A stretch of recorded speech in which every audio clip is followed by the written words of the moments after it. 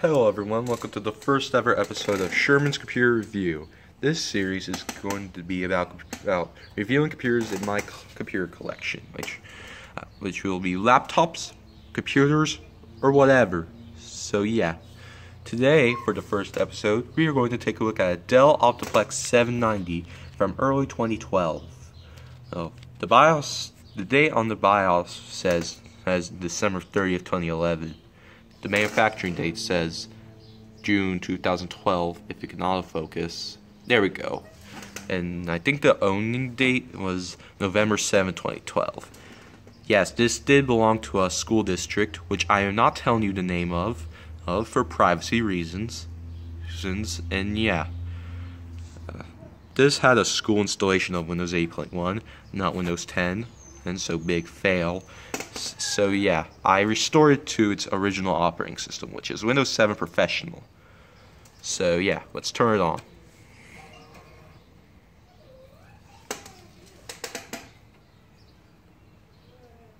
Here's the splash screen with BIOS revision A11.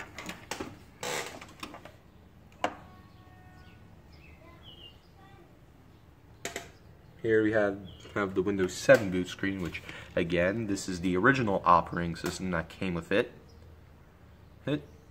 Like from the manufacturer, the school district had an installation of Windows 8.1, and so yeah, here's the login screen. Fine, like here comes the login screen.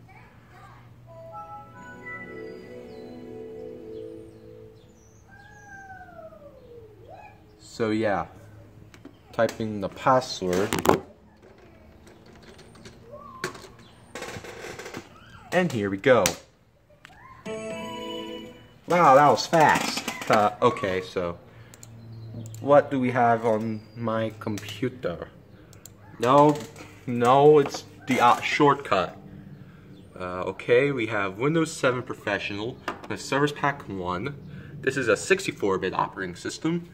A 32-bit distro is available, but I chose the 64-bit to make it more authentic. Since this is the Dell OEM version, which you could tell with this logo, it is activated.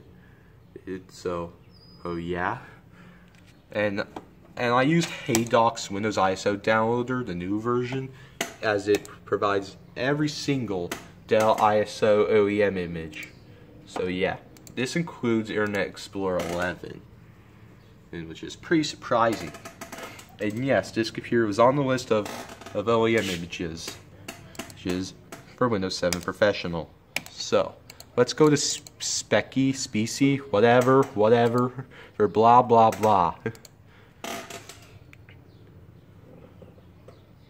So here we have our operating system. The CPU is a Intel Core i7 2600. We're at 3.40 gigahertz with Sandy Bridge 32 nm technology, 4 gigabytes of DDR3 RAM, not Dance Dance Revolution, and we have a 250 gig big Seagate hard drive. And yeah, these things can be upgraded to solid state drives if you have the urge to. So yeah. And since this is 64-bit, I was able to get Vegas 14 to work. Sadly, this is not my main computer. Well, it is one of my computers in my collection, but this is not the main one. And yes, it's in the garage, so no internet. That's the sad part. So yeah, let's wait for Vegas to start. Ignore the background noise.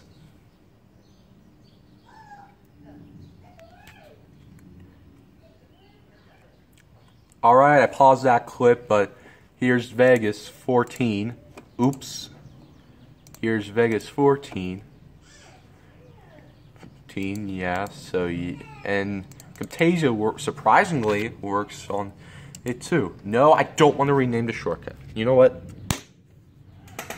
So we don't make that same mistake again. I took the sticker off here for safety measures, and yes, it has some sticky residue on it. Still. Alright, so Camtasia's loaded, new project, and bingo bango bongo, it works. Works like a charm. So yeah, that's pretty much it for this review. Thanks for watching. Make sure you like, comment, share, subscribe, and we'll see you on the next episode of Sherman's Computer Review. Peace out.